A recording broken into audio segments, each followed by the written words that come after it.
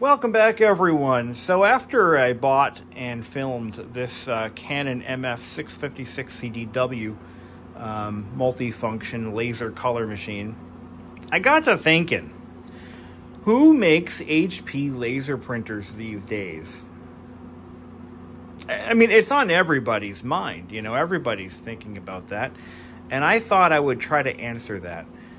So in this video, I will show you a couple of machines that are at my local Best Buy. Best Buy conveniently placed their Canon and HP laser printers in a line so I could compare them side by side and we could see who makes who. Like the AC/DC song, who makes who? Who makes you? That's a great song. I'm not really an AC/DC fan, but that one just sort of hits, you know. And again, they used it in a Stephen King movie, but I digress. So, who makes HP's current laser machines? I think I've come down to it. I think I've figured it out. So, the short answer is this. Canon is still manufacturing HP color laser machines. And I found two completely different print engines that are definitely a Canon design. One of them is in the lower end products, which is what this would be. I keep hitting the power button thinking it's the button to open the lid, but it's not.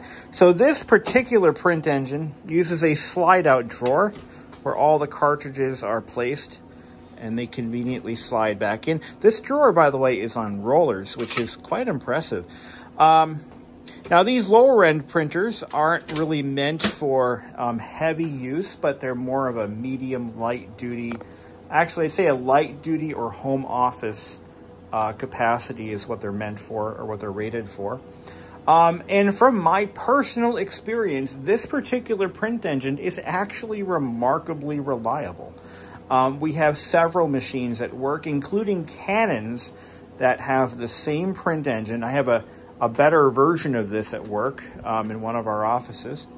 And we also have several HP standalone color lasers that are pushing, actually, I think one of them is about 7 years old and it still works reliably. So these are a fairly reliable print engine from my experience. And as we see in this particular video, I'm going to show you an HP model that uses the exact same print engine. Now, things do get a little bit interesting because HP's relationship with Canon was nearly severed a few years back when Xerox was planning on a hostile takeover of HP's printer division, possibly the whole company. I'm not really sure to the extent. I don't really care. But Canon does not want to be in competition with HP Xerox and supply print engines to this company, so they had threatened to pull their agreement after almost 40 years of being in bed together. So that would have been a very interesting industry shakeup had that deal gone through. Due to COVID, apparently Xerox had reneged and did not, or I'm sorry, they revoked or pulled their plans of purchasing HP's, well, at least their printer division. I don't know if it was the whole company, but anyway, it's not important right now. But what is important is this. So HP had been using, I believe, Kyocera print engines many years ago with one of their least expensive lines of desktop black and white laser machines. Let's scuttle that note for a second and talk about the deal with Samsung. So in 2016, HP purchased Samsung's entire printer division. And that's where things get interesting because once that deal went through, HP ceased, or very quickly ceased, all distribution of Samsung brand laser printers in the US, possibly globally, and at least in the US anyway. So what happened was HP started using or potentially developing their own print engines, but and I believe based on or using Samsung's technology, engineering, ideas, patents, whatever. So what we have on the market today are Canon machines. Okay, let's take a quick step back here.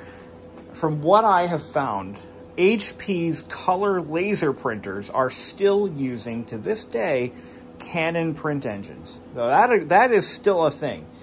And again, we were pretty much able to prove it by looking at 4 different machines, and you're going to see this pretty soon, 4 different machines that are multifunction color and monochrome laser machines. So we're going to look at a lower end HP color laser, which shares a print engine with this Canon MF600 series. Then we're going to look at a higher end HP color laser, which shares a print engine with the MF700 series Canon. Then we're going to look at some monochrome laser printers that are in the budget category, the consumer or small office, small home office duty cycle rating. Now, Canon is still using their older, I have seen these print engines in machines going back a few years. They're tried and proven and very reliable. HP, on the other hand, if you compare a Canon, a low-end monochrome Canon with a low-end monochrome HP, that's where you're going to find the potential low-end, really rudimentary, you know, poor build quality monochrome print engines. You're going to see a lot more plastic in these machines. So it looks like the monochrome side of HP is in-house and or Samsung based. Now, this is something I want to point out too. If you're like me and you've been buying HP LaserJet enterprise printers for, in my case, I've been buying them for work for 17 years, and you like the product, they're generally well built. I mean, yes, the quality does go down every generation, it seems. And you have grown fond of the HP M601 and 602, and I think the 603 laser monochrome machines. And then you went and bought a 607 or a 608 or a 609, and you're like, holy crap, what happened? Because the quality took a nosedive. And I am having more problems with my 606, 7, 8s. I'm having more problems with those than I ever had with the 601s, 2s, and 3s. Well, here's what happened. The enterprise monochrome machines appear to be an in-house design. They don't seem to share any commonalities with any Canon products. And if anyone knows better than me, or if you know for a fact and you're in the industry, please correct me if I'm wrong. Those machines, they're more noticeable. I was going to do a video of one where you pull a blue plastic drawer that's not really on rollers. It's just sort of shoved in there. You pull that out, and that's how you take the cartridge out. Another noteworthy feature is the rollers are built not into the tray and slightly above, but they're built into the rear of the machine, and they're a bitch to replace. I have to do them 2 or 3 times just to get them lined up correctly. These machines are the worst, and I was enlightened to find, I did some searching on Canon's current monochrome enterprise product line, and Canon still makes the same machine that the 601s, 2s, and 3s are based off of. So you can still buy those machines, but you can't get them from HP. Canon makes them, and they still produce them. I don't recall the exact model number, but if you're looking at an enterprise Canon monochrome with a 250 sheet, a 500 sheet tray, a full ream of paper, if it holds a full ream, it's got that old engine that we all know and love. Those are good printers. I am actually, now that I know this, it is going to change the course of history, or at least as far as printing is concerned where I work. We will be buying Canons from now on. Again, I have had so many issues with those HPs, I will never touch another one again. For $1,000 or $1,200, it should be reliable, and they're not. Now, let's talk about Canon's higher end color laser. Now, Canon makes an enterprise level color laser. I believe it is they may make a multifunction, but I do know they make a standalone. Now that printer, I actually have the HP version of that. One of the key differences with that printer is the cartridges. Let me show you once again on my machine here. The cartridges on this particular print engine are loaded with the imaging drum down. Now, from a manufacturing and a whatever standpoint, that makes perfect sense, but it does lead, especially if you're using reman cartridges, it leads to more toner being lost on the transfer roller or transfer belt, and it can lead to problems over time.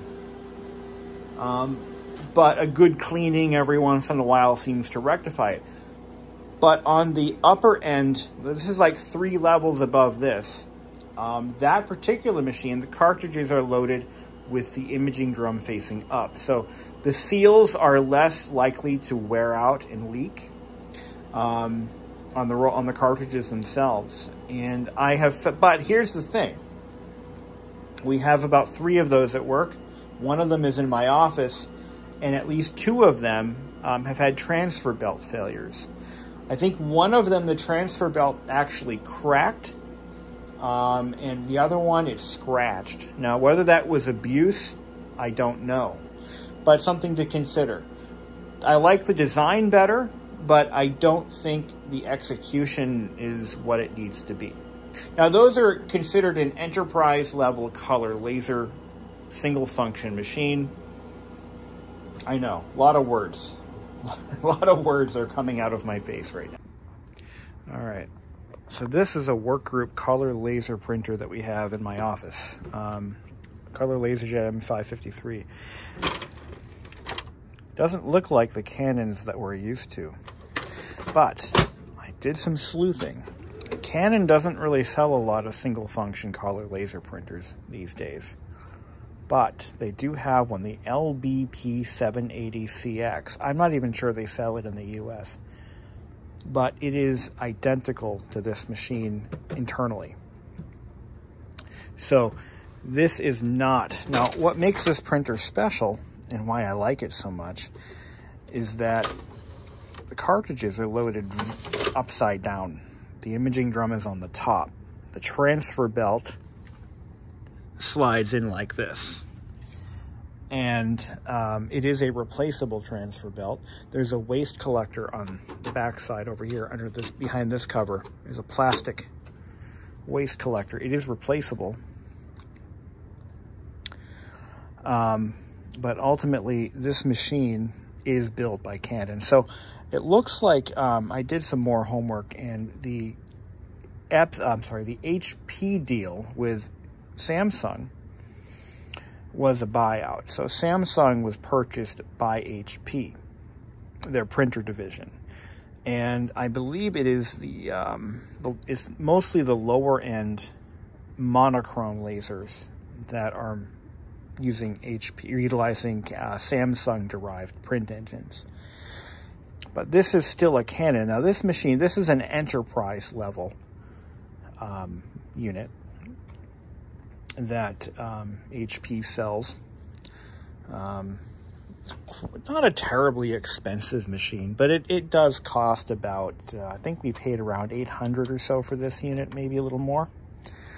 And this is not a current model, but one of the things that differentiate this machine from most of the other HP laser machines is the way the paper is fed. It's actually fed through like this, rather than front to back or back to front. It's fed from right to left. And I mistook this initially for a similar designed Samsung Now the Samsung cartridges are loaded in the side of the printer. Interesting. But let's take a look at the machines that we found at Best Buy. And I was able to film at Best Buy because nobody works there. So if I were to have made this video at Staples, I would have had... I'm just going to say it. There's a salesman at my local Staples store where Staples is his life.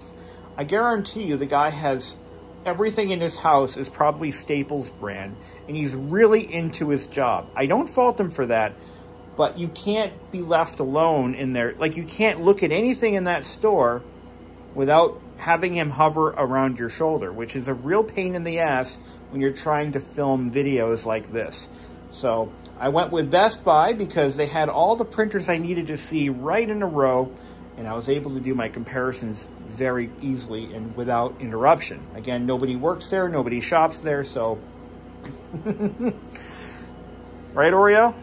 Okay, let's take a look at what we have, and I'm going to show you the differences between the two Canon print engines, at least from an initial reaction. You can look at the card. I can't disassemble a printer in the middle of a Best Buy, but we can at least pull them open and see what they look like inside and kind of see that they are indeed the same print engine. I'm going to shut up now. Let's get on with it. So this is one of the newer HP lasers. You can see the cartridge goes into here. It's just flimsy as all shit.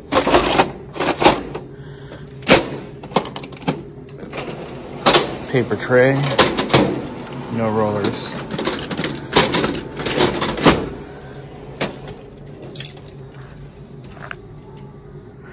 And in the rear, you've got your fuser. And your rollers are behind this cover here. Very difficult to get to. Kind of chintzy. This is a 610. I suspect it's either in-house or Samsung related. I'm not really sure, but now this is clearly the Canon-based M602.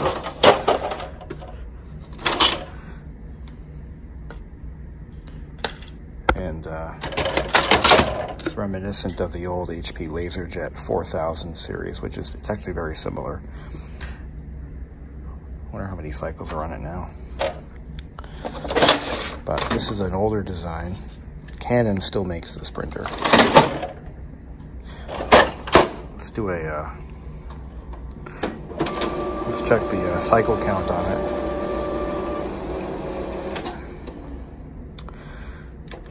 Let's see what we got here.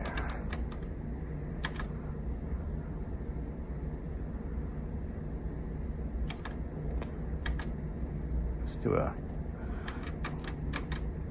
so that was a long time ago. Let's see, it's in the configuration page, or it's in the, yeah, I think that's it. Let's see what we get.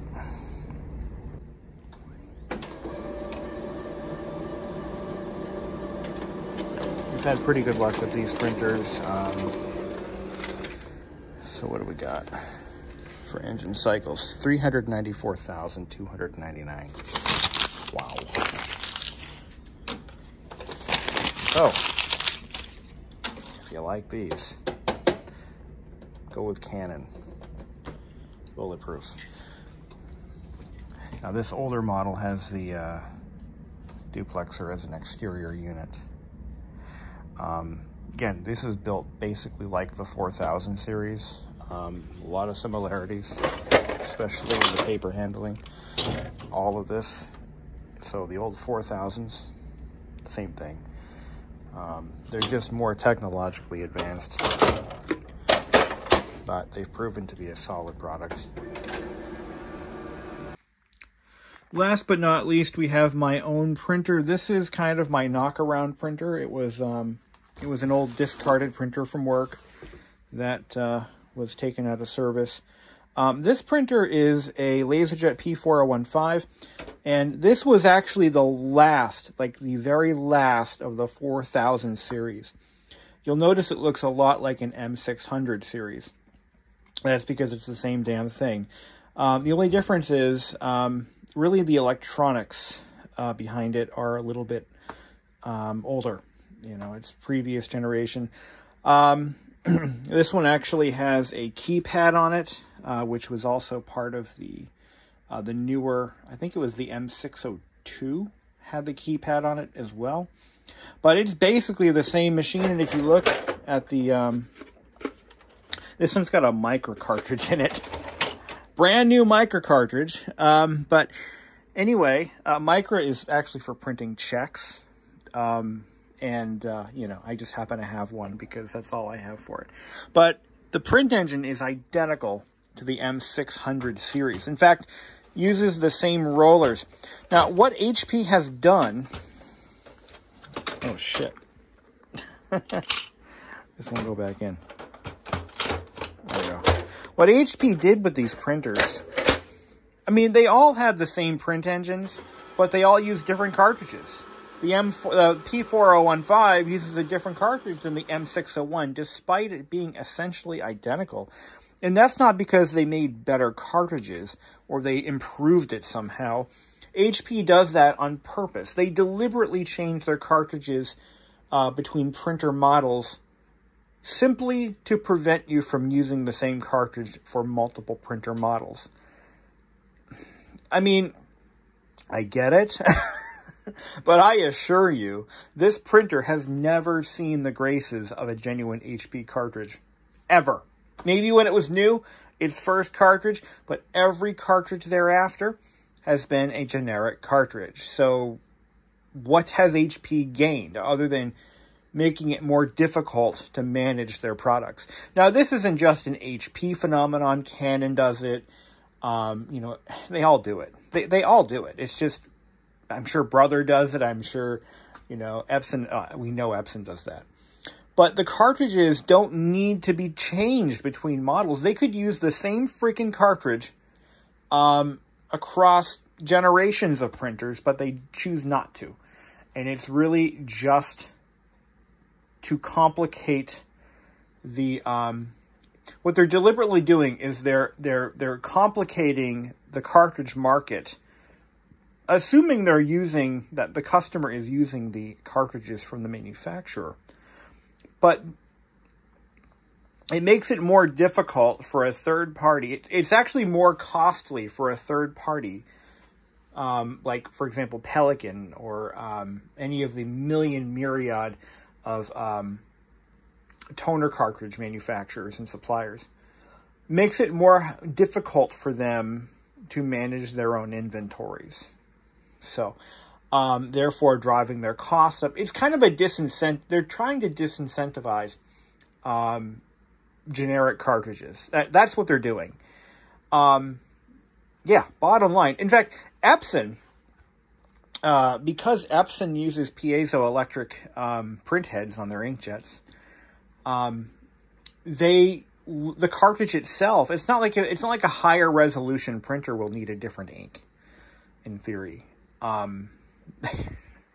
Whatever. It's all a game, and it's not to help you out. It's not to make life easy for the customer. It's to make life easier for the manufacturer and to make your life more difficult when it comes time to buying cartridges. And also, it gives the manufacturer ultimate control, in theory, over whether or not you can even buy a cartridge for this machine. For example, let's say HP succeeded in preventing you from using a third-party cartridge. Okay, this printer is now well over 10 years old. I believe it's around 15 years old. Still works perfect, despite the mileage on it. Let's take a look at that, by the way. Where am I going? Print configuration. There we go. Despite... what was I saying? Despite the fact that it works perfectly fine, when HP decides no longer to manufacture a cartridge for this machine, that's when the printer is effectively done, and you'll now have to buy a brand new machine. I love how micro cartridges print. They are so rich, so black, so bold. When you put a regular cartridge in this machine, it doesn't look as nice. It's also magnetic. I think if I put a magnet to this, let me actually confirm that. Hold on. But yeah, back to where we were. So 233,000 cycles. So it's really not that heavily used. HP 4301 FDW. This is the Canon MF654 CDW. So take a look at these two side by side. Check out this print engine.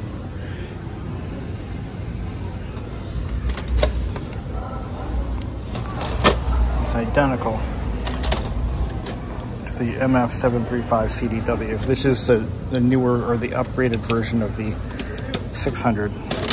Okay. Exactly the same engine. Identical in every way. So HP is indeed still using Canon engines, even though let's take a look at the scanner assembly. Belt drive, gear drive. So they're not using Canon scanners, but they are using HP's. This is okay. This is the HP M283 FDW compared to the MS600 series. They are still indeed the same engine with a few variances, looks like. That's broken off. Somebody broke this off, that's all. Okay. I see what happened there. Somebody broke this. But it's definitely an HP scanner in there, not a Canon. So same engine, 283 FDW, but a slightly cheaper product, and they're selling it for $429. 283 FDW, yep. Where the Canon is selling for $350, I think. Yeah, I think this sells for $350.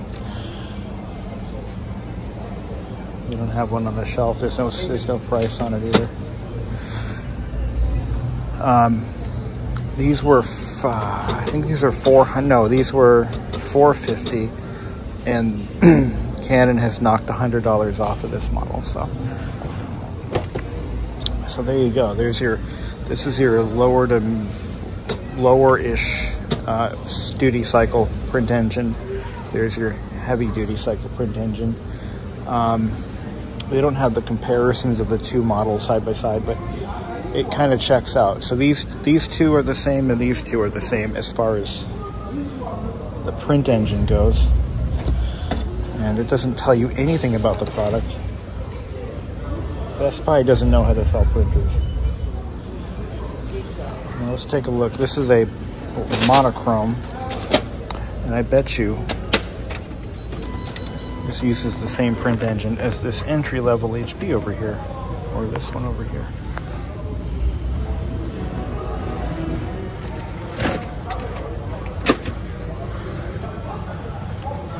I'm gonna say no, actually completely different.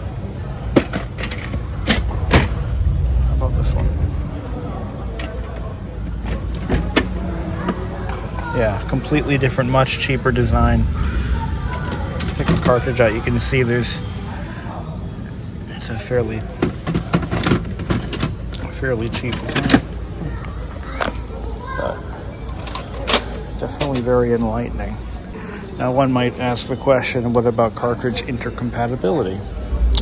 Well, no, that won't be a thing, because they've got these chip locked so that a Canon cartridge will only work on a Canon, whereas an HP will only work on an HP. But I guess that answers the question. Does HP still use Canon print engines? Yes, they do. on certain models. But the lower end ink lasers, I imagine those are probably not Kyocera, but those are probably your Samsungs or some other in-house design.